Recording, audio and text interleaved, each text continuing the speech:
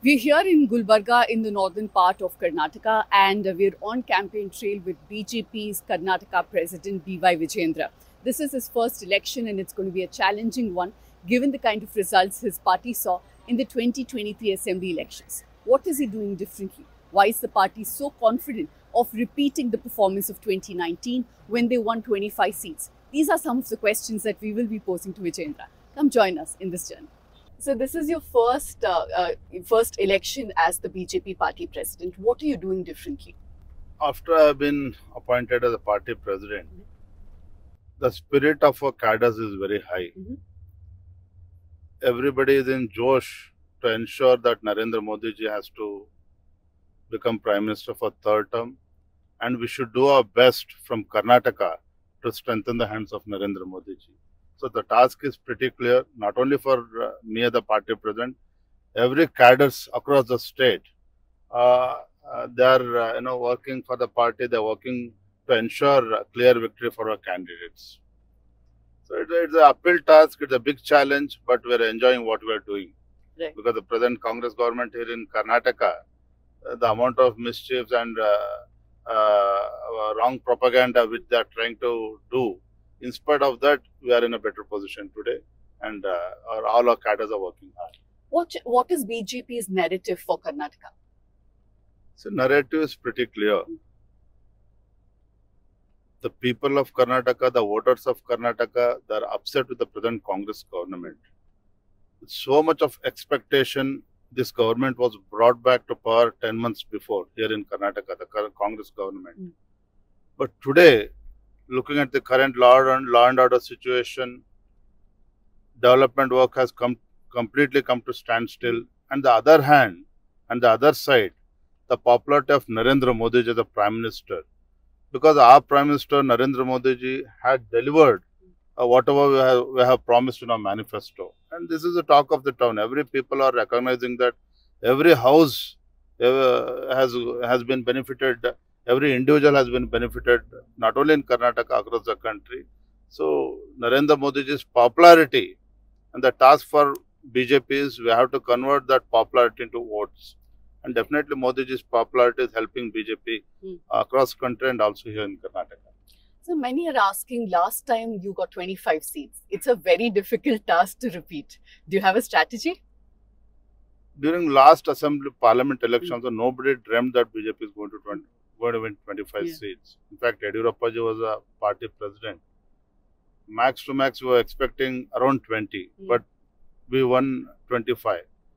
This time, Modi ji's popularity has gone to different heights.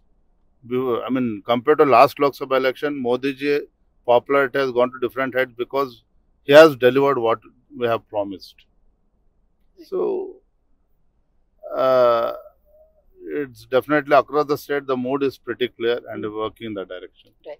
One counter question there, many people feel that, though the party got 25 MPs, they didn't take the voice of the people of Karnataka, be it the tax devolution, the decreasing share of Karnataka, which is now at 3.65, or even the drought relief, which the court had to intervene. How do you respond? Let me correct you, madam. As far as the MPs are concerned, highest amount of development work has taken place under the leadership of all our MPs. So now, as far as development is concerned, people are happy. Secondly, the present Congress government is trying to build that narrative that central government and Modi ji government is against Karnataka because they don't have faith in their guarantees, so-called famous guarantees which they claim. They don't have confidence that they are going to come back to, they can't win Lok Sabha MPs only based on their guarantee schemes. Hence, they are trying to create this wrong narrative against our central government, against our BJP and against our Modi ji. But people are not fool. As far as tax devolution is concerned, our Nirmala Sitharaman ji, our finance minister, was here in Karnataka, was here in Bangalore. She did a press meet and all the facts and figures is before the people of Karnataka.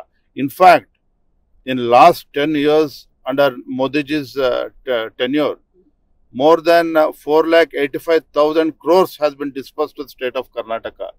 Even in terms of tax devolution, highest amount has been disbursed compared to our UPA tenure.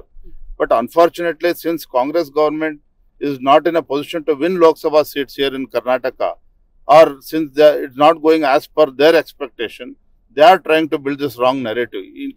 In case of farmers also, let me tell you one thing. When BJP government was here in the state, when Yediyurappa was the chief minister, he did not wait for central government to release the funds, because here Sidramaya ji, since he don't have money in the state, he is trying to put a blame on central government on Narendra Modi ji. But let me tell you one thing: is it not the responsibility of chief minister when the farmers are in distress, when farmers badly need support of the state government during the drought? But this government has completely failed. They did not support farmers. In fact, Sidramaya said he is willing to spare 10,000 crores for the development of minorities. But when it comes to farmers, he's completely mum, he's completely keeping quiet. This shows the attitude of anti-farmer of the Congress party and the present Congress government. So, but the drought relief, the court intervened and then the centre released it, the union government. Again, it's a narrative that's been their Congress is trying to build. Let me tell you one thing. Nirmala Sitharaman ji, just a month before the Supreme Court judgment came, month before, Finance Minister clearly said, we already forwarded recommendation made by a committee and it's before Election Commission. We're just waiting for clearance from the Election Commission. But hurriedly, Congress party approached the Supreme Court, and our central government and our concerned minister never said that we are not going to release the drought amount. But let me ask the Chief Minister Sidramaya through you, when so many other states were facing the drought, no Chief Minister went to Delhi and protested like how Karnataka did. So Karnataka government, Congress government, they are creating more and drama in Delhi. They are trying to build a wrong perception against central government. But as far as fund release is concerned during the drought, central government has taken that initiation. And it's quite natural that the time consumption is always there. If you compare with the Congress government, which was earlier in the center, when they were in the center, in fact, it took more time to release funds for during the drought. But here, Congress government and Sidramaya is unnecessarily creating this drama and trying to build wrong perception. So, your father, Mr. Yediyurappa, was a moderate BJP leader. He stood for the rights of minorities, be it when they were, Tablighi Jamaat were targeted. Or in an interview last year I did with him, he had said that he doesn't believe hijab, halal, such controversies should be election issues. Are you, as the state president, of the same belief? Madam, we are going before the people of Karnataka, before voters, with a positive narrative. We are going before the people and explaining them how development work has taken place in last 10 years under the dynamic leadership of my Prime Minister Narendra Modi ji. Because schemes have reached every household here in Karnataka. People are enjoying the benefits. Every village is getting electricity. Every house who have been no toilets, they have been provided toilets. Every house is getting safe water, safe drinking water. So, I mean, this is the situation here in not only in Karnataka, other parts of the country also. So, we are going before the people with a positive narrative, with a positive agenda. As far as minority is concerned, BJP was never against minorities. Neither Yediyurappa ji nor Narendra Modi ji. So, what about triple talaq then? If BJP were against minorities, then where is the question of abolishing the triple talaq, which has been a curse for women in the minority? Why did Congress, why they hesitated to take such bold decision? If triple talaq has been abolished, it's only because of our dynamic Prime Minister Narendra Modi ji. Right. So this case of Prajwal Revanna, did BJP not know that such videos were in circulation in Hassan for almost a year, because he took an injunction? And also Devraj Gowda, who's a BJP leader, has said that he's written to you, the party president, and Mr. B.L. Santosh. Let me make it clear. As far as BJP is concerned and our national leadership is concerned, nobody can support this incident. Yeah.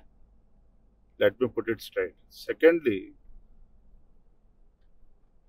even I was reading the newspaper that Devraj has written a letter to Vijayendra, party president, I'm not aware of this. Okay. I'm not aware of this. Unnecessarily, I don't know why he has claimed that I have not received any such letters. I don't think even national leadership was aware of these developments.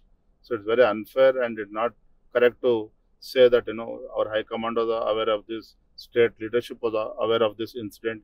If we were aware, then where is the question of allowing him to contest elections? Right. But he is an NDA candidate now. Will you ask him to come back to India? Because optics-wise, there are 2,900 odd videos and he's escaped the country. He's absconding currently. Will you put pressure on JDS to bring him back at least while the SIT probe is on? JDS leadership has already initiated this process. In fact, they're expelling Prajwal Revana from the party and he's bound to come back. Because he has to face a situation. He has to answer so many questions that has been raised. He has to face the investigation. He can't just run away like this. I'm sure he will come back and he has to face the investigation team. Otherwise, how is the alliance with JDS going? Are things smooth? Are there any issues on the ground? This is the most unfortunate and this thing should not have happened. Keeping this episode aside, as far as BJP JDS is concerned, our cadres are working day and night across the state in the interest of nation, in the interest of Narendra Modi as Prime Minister for third consecutive tenure. So I don't think, now JDS has already initiated the action in this particular issue and definitely not going to affect our alliances. And it didn't come to your notice till now, the videos that were circulated in Hassan? BJP had not heard of it? Or? Definitely no. Okay. We were kept in dark. We are not aware of these videos. Okay. Definitely, it's not correct to say that we are aware of the facts. Okay.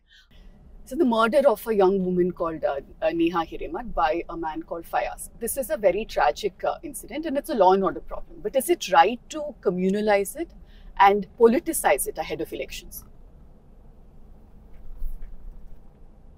BJP is not trying to communalize or politicize the Neha murder issue. But the fact is it not the responsibility of a state government to act immediately with more responsibility? But here the Chief Minister and Home Minister, the statement of Chief Minister and Home Minister, it's really absurd because immediately after the murder, Chief Minister says this murder has taken place due to some personal reasons. Yeah. And few photos were released immediately, much before investigation was started. So who has done this? Right. So firstly, it's nothing. I don't say it never happened before in other governments also. But the point which we are trying to say is a responsible government should have acted more responsibly. It's not about Fayaz or anybody else here. Murderer is a murderer. So state government should have acted immediately. Culprit, the murderer should have been, immediately put behind bars. But government was so slow and releasing photos, so nonsensical statement by ministers, state ministers, has clearly given rise to many doubts. Because during one more incident which I would like to remind you, when Siddaramaiah ji in his first tenure as Chief Minister, his own Dalit MLA, some anti-social elements from particular minorities, they barged into his house. Dalit MLA, DJ Halli incident. Even then, state government did not act because they felt that minority will be upset if they take action against the culprits. So this is a state of mind and state of affairs under the Siddaramaiah government. This which BJP is opposing. So, and thirdly, even in the incident where sloganeering of Pakistan Jindabad inside Vidhan Sauda, even state government was so hesitant. When we put too much pressure on the state government, only then they try to act. So this is the state of mind of present Congress government and the Congress leadership, which BJP is opposing. You use measured language, but your party leaders are calling it a love jihad incident and giving it more communal twist. What is it in your opinion? Madam, is it a law and order issue? Doubt was arised because of the attitude of the Congress government, because of the attitude statements of few ministers, because of the leakage of few photos belonging to Neha. So definitely this raised a few questions, and girl's father himself had said it's a love jihad case, not BJP. But sir, this year itself, in 2024, there have been 4 such murders where women have been killed by their stalkers. As a woman, it's a very disturbing trend for us to see in Karnataka. Why did the BJP not take up those murders? Because the perpetrator and the accused religion was different. It was not a Muslim man killing a Hindu woman. See, every issue has been taken up by BJP, even in Belgaum. When unseen incident happened with the ST scheduled tribe lady, even then BJP took up this issue. In fact, Chief Minister, he himself was there with the assembly session was going on in Belgaum. Just 2 kilometers away this incident happened. They did not go and meet that lady. They did not come to the rescue of that lady. But Bharatiya Janata Party took up this issue. We never discriminate based on religion. Bharatiya Janata Party has taken up every issue which is concerning the safety of women here in Karnataka. Right. One last question on the minority issue, sir. Prime Minister himself has been saying that the Siddaramaiah government has been took away the reservation that was meant for OBCs and given it to Muslims.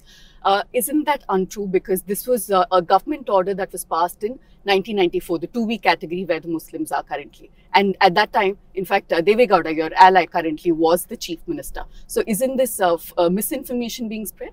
It's not been misinformation. This present government, under the leadership of Siddaramaiah ji, his initiator. Of course, during earlier during Deve Gowda ji's tenure also, it was he who was given that reservation. But now, giving reservation for minorities among OBC, that means you are doing injustice to other OBC community. If you really want to give reservation, you work out other strategies. Why do you want to create trouble and do injustice with other OBC community? This is the question which BJP is asking today. But the Congress says they have not made any changes to the reservation. They are it's in the process. Chief Minister Siddaramaiah has written letter to the central government with the Backward Class Commission. Based on that, Prime Minister has made a comment. Okay. So my last question to you. You came in, you brought in a lot of changes. You have brought in many new candidates, many fresh faces. What was the strategy there? And are you hopeful that any anti-incumbency that was there will be addressed through this? It was not a decision taken by state BJP nor Vijayendra. Our party leadership, central high command, there are different parameters based on which candidates were chosen.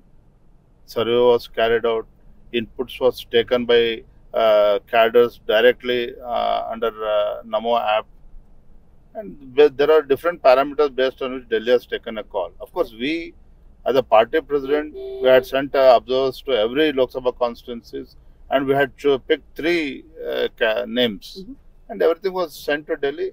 And based on the survey and other party high command has taken decision. So it's unfair to say that Vijayendra has changed the candidates and Vijayendra and Yediyurappa has finalized the candidates. It's far away from the fact. Whatever we have recommended, and based on inputs, Delhi has taken a final decision. Okay, what's your final number? I don't find one constituency in Karnataka out of 28 where we can say no, we are not going to win. Every Lok Sabha constituency, mood is in favor of Narendra Modi ji, in favor of Bharatiya Janata Party. Definitely, I am hoping for one of the best performance, because last time we had won 25 seats. We will definitely perform much better. Thank you very much for your time. I appreciate you joining me today. Thank you. This election season, your right to choose puts you at the heart of it again. We'd like to be your eyes and ears. Choose the journalism and media that serves democracy and you. Simply log on to newslaundry.com/2024 election fund and choose an amount of your choice for the reports of your choice.